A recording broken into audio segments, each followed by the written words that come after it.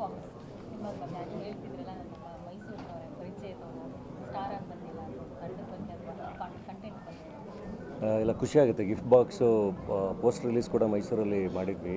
ತುಂಬ ಒಳ್ಳೆ ಟೀಮ್. ಈಗ ಆಲ್ರೆಡಿ ಪಲ್ಲಟ ಅಂತ ಹೇಳಿ ಒಂದು ಸಿನಿಮಾನ ತುಂಬ ಅದ್ಭುತವಾಗಿ ಮಾಡಿ ಅವಾರ್ಡ್ಸ್ ಎಲ್ಲ ಬಂದಿತ್ತು. ತುಂಬ ಚೆನ್ನಾಗಿ ಪ್ರಶಂಸೆಗಳಿಗಾಗಿತ್ತು. ಈಗ ಒನ್ಸ್ ಅಗೇನ್ ಅದೇ ಥರದ್ದು ಇನ್ನೊಂದು ಪ್ರಯತ್ನ. ಚಿತ್ರರಂಗಕ್ಕೆ ಎಲ್ಲ ಥರದ ಸಿನಿಮಾಗಳು ಬೇಕು. ಅದರಲ್ಲೂ ಈ ಥರದ ಪ್ರಯತ್ನಗಳು ಗೆಲ್ಲಬೇಕು, ಒಳ್ಳೆಯದಾಗಬೇಕು. ಆ್ಯಂಡ್ ನಾನೊಬ್ಬ ಫ್ರೆಂಡಾಗಿ ಬಂದಿದ್ದೆ. ಇಡೀ ಮೈಸೂರು ತಂಡ ಇದೆ ಅದರಲ್ಲಿ, ನಿರ್ದೇಶಕರಿಂದ ಹಿಡಿದು ಕಲಾವಿದರು ಎಲ್ಲರೂ. ಖುಷಿಯಾಗುತ್ತೆ. ಅಂದರೆ ತುಂಬ ಟೀಮ್ಸು, ತುಂಬ ಕಲಾವಿದರು ಮೈಸೂರಿಂದ ಒಳ್ಳೊಳ್ಳೆ ಪ್ರಯತ್ನಗಳನ್ನ ಮಾಡಿಕೊಂಡು ಬರ್ತಾಯಿದ್ದಾರೆ. ಸೊ ಗಿಫ್ಟ್ ಬಾಕ್ಸ್ ಕೂಡ ಒಳ್ಳೆಯದಾಗಲಿ, ಒಂದು ಒಳ್ಳೆ ಸರ್ಪ್ರೈಸಿಂಗ್ ಗಿಫ್ಟ್ ಆಗಲಿ ಅದು ಇಂಡಸ್ಟ್ರಿಗೆ ಅಂತ ಹೇಳಿ ನಾನು ವಿಶ್ ಮಾಡ್ತೀನಿ.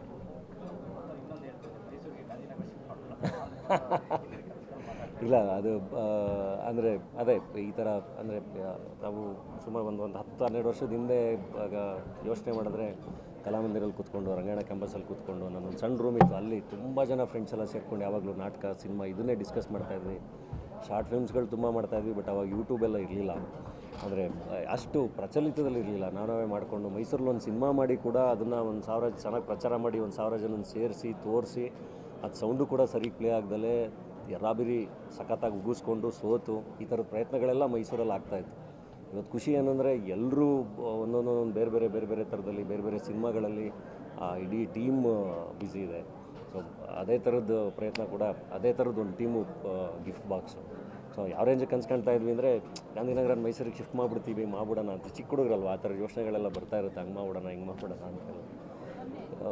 ಬಟ್ ಅಲ್ಲಿ ಇವತ್ತು ಬಂದು ಇಲ್ಲಿ ಎಲ್ಲ ಬೆಂಗಳೂರು ಗಾಂಧಿನಗರದಲ್ಲಿ ಬ್ಯುಸಿಯಾಗಿದ್ದಾರೆ, ಅದೇ ಖುಷಿ.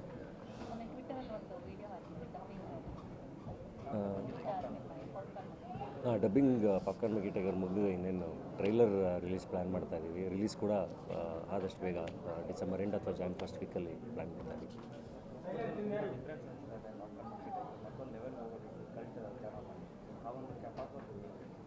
ಖಂಡಿತ ಪಾಪ್ಕಾರ್ನ್ ಮಗಿ ಟೈಗರ್ ಒಂದು ಬೇರೆ ಥರದ್ದೇ ಪ್ರಯತ್ನ. ಅಂದರೆ ಟೈಟ್ಲ್ ನೋಡಿದಾಗ ಒಂದು ರೇಂಜಿಗೆ ಎಕ್ಸ್ಪೆರಿಮೆಂಟ್ ಅಂತ ಅನಿಸ್ಬೋದು, ಬಟ್ ಕಂಟೆಂಟ್ ನೋಡಿದ್ರೆ ನಿಮಗೆ ಅಂದರೆ ಈವನ್ ಎಲ್ಲದೂ ಕೂಡ ರೀಡಿಫೈನ್ ಆಗಬೇಕು ಅಂತ ಹೇಳಿ ಅಂದ್ಕೊತೀವಿ. ಅಂದರೆ ಹೊಸ ಥರದ್ದು ಪ್ರೆಸೆಂಟೇಷನ್ ಬೇಕು, ಹೊಸ ಥರದ ಎಕ್ಸ್ಪ್ರೆಷನ್ ಬೇಕು.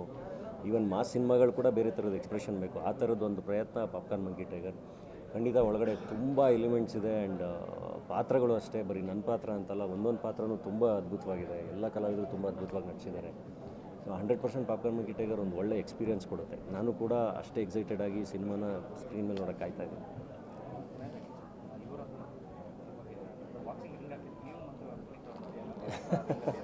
ಇಲ್ಲ, ಅದು ಅಪ್ಪು ಸರ್ ಜೊತೆ ಒಂದು ಫೈಟು, ಒಂದು ಜಿಮ್ ಸೆಟಪ್ಪಲ್ಲಿ 1-to-1 ತುಂಬ ಚೆನ್ನಾಗಾಯಿತು.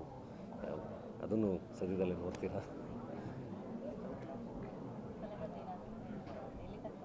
ಸಲಗ ಇನ್ನೇನು ಶೂಟಿಂಗ್ ಮುಗಿದೆ, ಕ್ಲೈಮ್ಯಾಕ್ಸ್ ಶೂಟ್ ಅಷ್ಟೇ ಬಾಕಿ ಇದೆ. ಸೊ ಆ ಸಲಗಾಗಿನೇ ಇದೆಲ್ಲ ನೀಟ್ ಶೇವ್ ಗೆಟಪ್.